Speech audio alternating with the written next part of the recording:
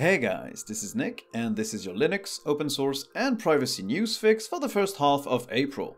This time we have System76 working on their own desktop environment based on GNOME, Arch Linux adding a guided installer, Google winning its court case against Oracle on the use of Java in Android, and Facebook is leaking data online again. Let's take a look right after this. Thanks to Linode for sponsoring this video.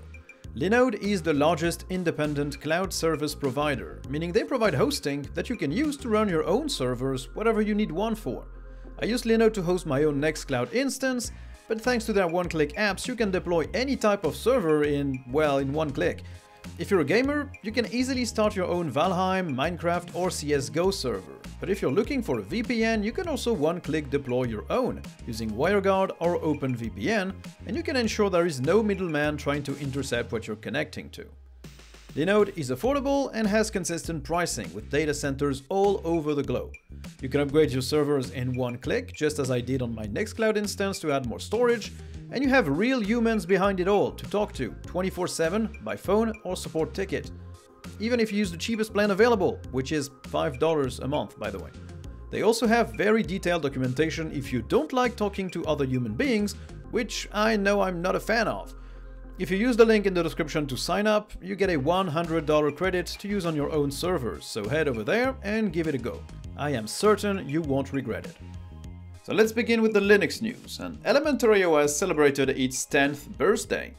What started as a spin on GNOME 2 with the Docky dock added, and a custom theme and a set of icons, has now matured into a full desktop environment, complete with its own set of applications, plenty of specific features, a dedicated app store with more than 200 specific apps in it, and more than 130 repositories on GitHub to handle all of that.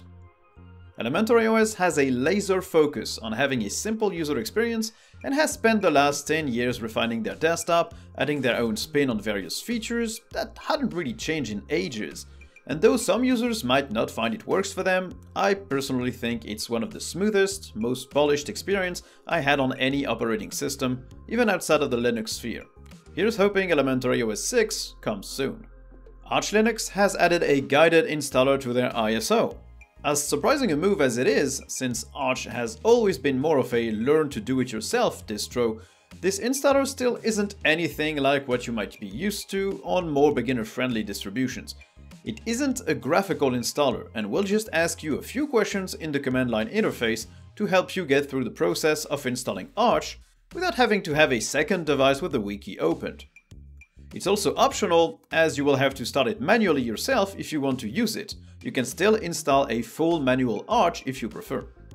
The installer will let you pick your time zone, keyboard layout, partition setup, desktop environment if any, and handle encryption if you want. It can also let you pick the drivers you want to use. So basically it's a nice command line installer that should make Arch a bit easier to install without using the wiki.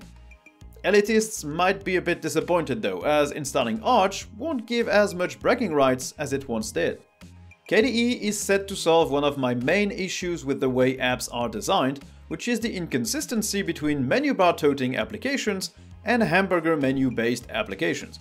The lengthy blog post goes in detail about why the author thinks header bars and hamburger menus, done in the GNOME style at least, aren't optimal, but also why traditional menu bars aren't that great either.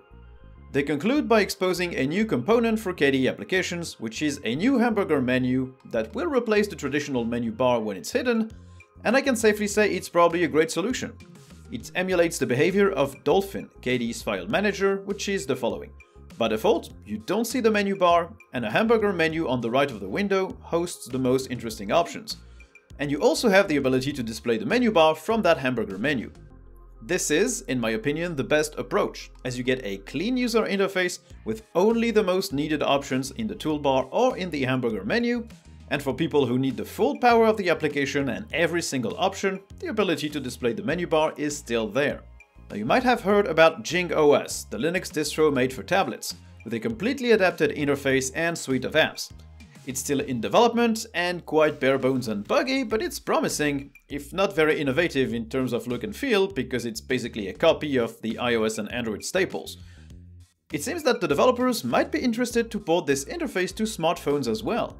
The team shared a video of a few apps running and some navigation, running on an undisclosed smartphone, and the first thing that you'll notice is that it is smooth. If you have looked at the existing efforts like Plasma Mobile or Fosh that I showed in some of my videos, you'll notice that they all seem to lack hardware acceleration, as in everything is stuttery and laggy and stays behind your fingers instead of following your movements. This could be a very interesting alternative if they can nail that side of the project. So we'll have to see how this goes, as JingOS isn't really usable on any tablet right now, so moving to smartphones might be a bit premature. System76 has been offering their own spin on Ubuntu, called PopOS, for a few years now. Well, it seems like they're going to distance themselves more from baseline Ubuntu, as they'll be working on their own desktop environment called Cosmic. Cosmic is heavily based on GNOME, but introduces some new touches here and there. The dock will be visible by default instead of being hidden behind the Activities view, and this view will be splitted by two action buttons in the top bar, one to open the application grid and another one to display the opened windows and workspaces.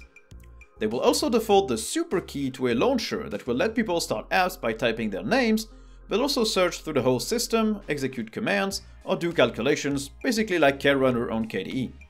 They will also add a lot of customization options to the dock to let people make it into a panel, auto-hide it, or put it on another screen edge than the bottom one. It's still going to be mostly GNOME, but the experience of using it will probably feel very different. These are the first steps that we'll see in action in PopOS 20.04 that should release in June. I'd expect them to make more changes in the future and probably to change the naming scheme as well, as their tweaks to GNOME are bound to make them delay their release after Ubuntu, so using 21.04 when you're actually released in 21.06 is a bit weird. Now onto the open source news.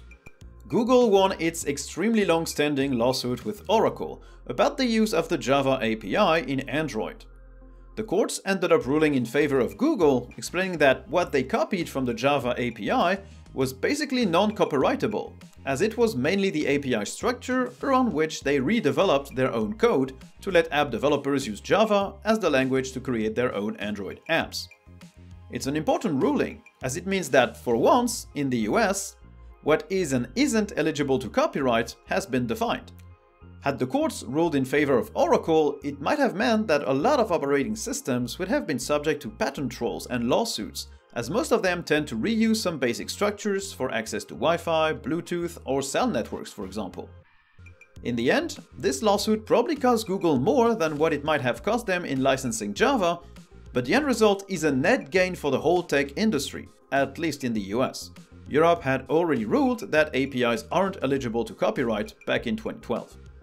Google has also open-sourced their Lyra codec as a beta. Lyra is an audio codec that helps making really high-quality audio calls by using machine learning. It can compress raw audio down to 3 kilobits per second and still retain better quality than other codecs, at least according to Google. This codec might help ensuring that phone calls, but also video conferences, retain high-quality audio and stay intelligible even in areas where cell networks or internet speeds are terrible. Now, I'm no audio expert, so maybe I'm understanding this wrong, but it seems that the net advantage of Lyra is on the encoder and decoder part, as it basically deconstructs the audio in 40 millisecond chunks, which it sends over once encoded, and the decoder then reconstructs the whole audio result based on the main features of that chunk. Now we'll have to see what people come up with this using Lyra, as the code is already available on GitHub. Microsoft launched their own open source distribution of OpenJDK, called Microsoft Build of OpenJDK, continuing the long line of ultra-descriptive names given to Microsoft projects. It's meant to be a no-cost, long-term support distribution of OpenJDK 11 for Linux, Mac, and Windows. They will backport some updates and fixes to it to ensure people can still have a good experience with this older version of Java released in 2018. Now they also plan to release a new version based on OpenJDK 17 when that's finalized. There is no real word on how this new build might be different or better than the base OpenJDK, but I guess that Microsoft must find something useful in maintaining an LTS build, maybe because they seem to use Java in some internal critical applications, notably for Azure. Now on to the gaming news, and Proton 6.3-1 has been released, and it's a huge change as it bases Proton on Wine 6.3 instead of Wine 5.13. This means that a host of new games have been added to the whitelist, like Divinity Original Sin 2, both Shenmue games, XCOM Chimera Squad, the remaster of Bioshock 2, or Company of Heroes 2. All the major libraries used by Proton have also received updates, like DXVK, which is the Direct3D 9, 10 and 11 to Vulkan conversion layer. It's moving to version 1.8.1. VKD3D Proton is moving to version 2.2 and F-Audio to 21.03.05, and also Wine Mono is moving to 6.11. Video support has also been improved a lot, although you might see test pattern videos instead of the actual video in some cases, but at least the game won't stop working if a video tries to play and Proton can handle it. So this should basically get rid of the infamous Media Foundation tweaks that we had to apply for a lot of games, which is a very good thing.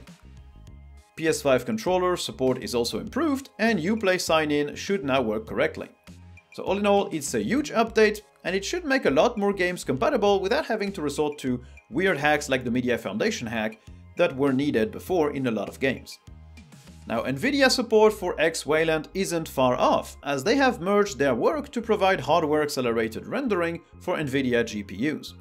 We'll have to wait for new driver release to enable this support fully, but it means that X-Wayland should be able to talk to the Nvidia drivers correctly, and thus play games and other hardware-accelerated programs on Nvidia-based systems. Performance should be on par with native X11, so this should finally help make Wayland a viable option for Nvidia users, including myself.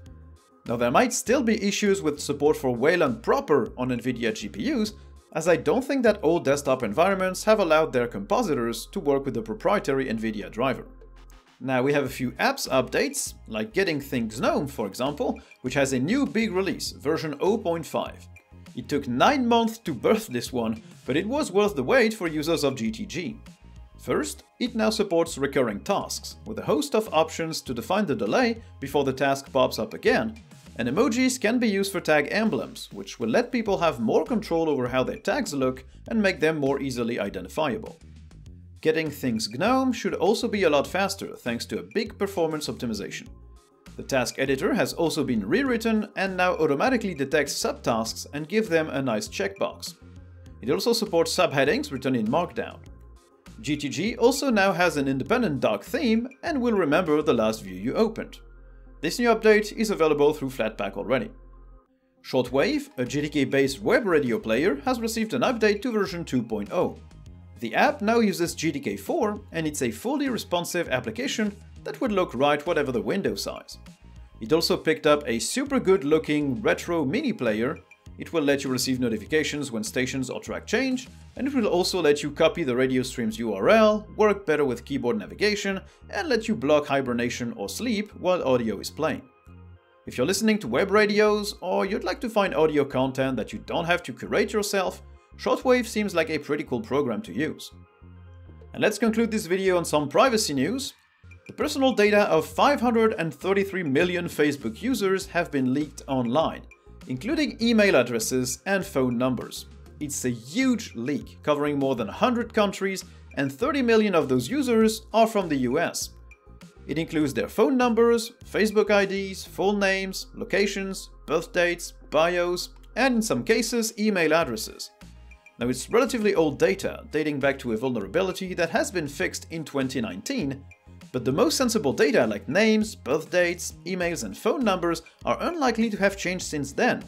And since this data is available for free, it might be a bit more widely used by malicious actors than previous leaks. You can check if you're a part of this leak on the Have I Been Pwned website, or if you use Firefox, it should alert you automatically if you use their protections dashboard.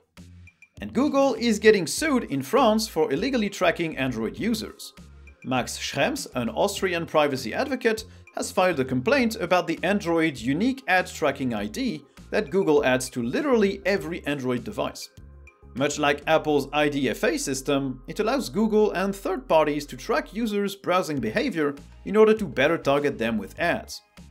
The lawsuit alleges that creating and storing these codes without the user's consent is contrary to European privacy laws. The same privacy advocate is already suing Google in Austria for not letting users delete this tracking identifier, so he's really going all in on the issue. And he had already won a huge court case last year about the transfer of European data to US servers, where they weren't subjected to the stricter privacy laws that we have here in Europe. And that's it for this video, guys. I hope you enjoyed. If you did, don't hesitate to like or dislike if you didn't.